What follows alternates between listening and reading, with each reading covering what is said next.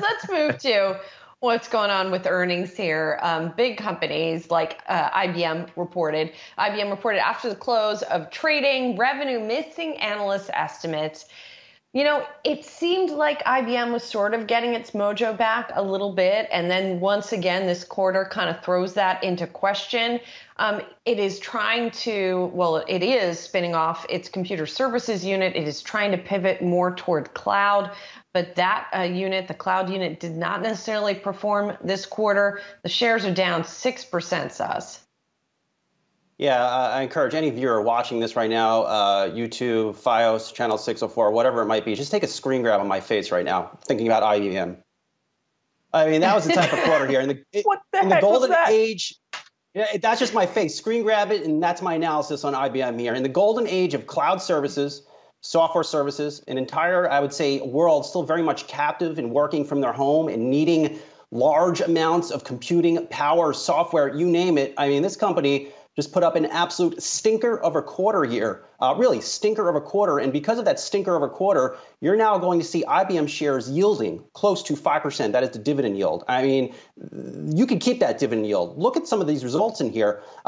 The cloud and cognitive software segment, revenue's only up 2.5%. Power systems sales down 24% or 25%, excluding currency inflation. And you hop on the earnings call and you get the no sense of really that operating margins for this company will improve to any substantial degree over the next 12 months. In fact, they might continue to go down. At least that is the mood on the street among those that I've talked to this morning as the company invests in talent. And you also get the sense that they are being distracted. Management is being distracted by the upcoming spinoff at Kyndryl. Now, this was pitched to investors as key to IBM unlocking a lot more margin potential. And at least for now, it's just not happening. So really terrible quarter. The turnaround at IBM completely, it looks to have stalled. And I think they have to get back out there and now just try to reassure Wall Street that they could, in fact, turn this company around without taking more drastic cost-cutting efforts.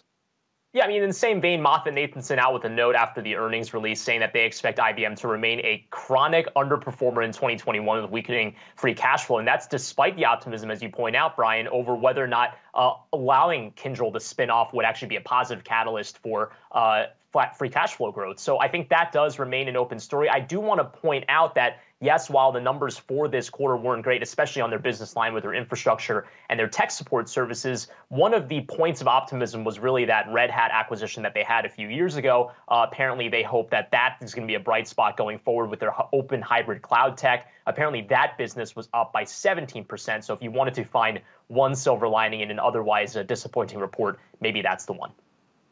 But if you compare that with cloud revenue growth at other companies, it's still, it's just not. Brian's got to do his face again. Yeah. I'm kind of scared of that face. All right, let's talk about HP. What face would describe HP here this morning, Brian? The company coming out with a 2022 fiscal forecast that is above what analysts have been anticipating. The shares are up by 5%, and the company says in 2022 it's going to return at least 100%. I don't know how you would do more than 100%. It's going to return at least 100% of its free cash flow through dividends and share repurchases. So folks are getting their money back from this company. Also, the CFO, Marie Myers, said long-term revenue growth will be in the low single-digit percentage. That's a little better than what analysts were looking for. They were looking for declines for this company. So, Saz, what's your take on this one?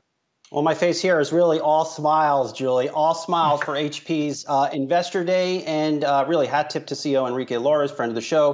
Clearly still getting it done here on a couple things. One, they reiterated third quarter guidance. Over the past few months, we've seen a couple downgrades by the street on HP, concerned about the trajectory of their PC business. That guidance reiteration, I think, is very confidence inspiring. Number two is that 2022 outlook. The street, at least according to the estimates that I saw, looking for about $3.86 per share. HP is telling investors that they might be $4.07 to $4.27 on a non-GAAP basis here. So that reflects probably a lot of confidence that they can continue to drive a lot of efficiency in their business, as they have proven that they can continue to do.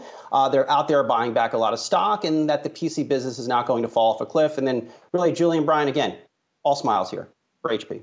Not so much for IBM. All smiles as well. If you are wearing your plastic shoes today, Crocs coming out with numbers that are just astonishing. Is that a word for it? Even though Brian Cheung did not get the Hidden Valley Ranch branded Crocs that he entered a drawing for, I can't even wrap my head around that. Brian Cheung, this company's performance is impressive. I mean, I'm gutted. I hope that they use some of the margin that they had in this quarter to produce more Hidden Valley collaboration Crocs. That way I can actually get a pair and put it on the flex shelf. But their quarter 3 revenue is up 73% to $626 million.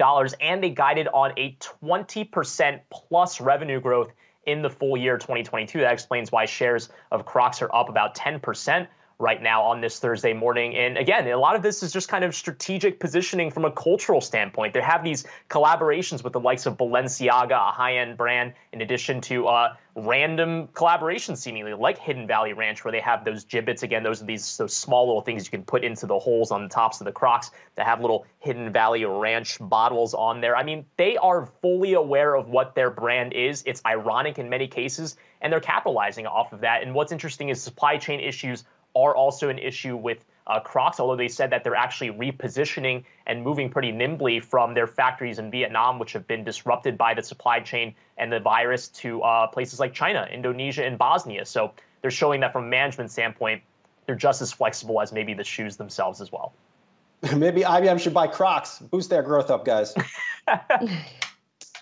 Why not? Before we go, why not? Why not? A little collab, a little IBM branded Croc. There you go. Before we go to break, just want to get a check on Tesla as well, because we talked about that a bunch at the top of the show. And we are also going to be talking about it next with an analyst. Those shares have turned around. Now they're up by 1%. So much for that 50% gain that it is seen from the lows, preventing further gains today. That's not the case anymore.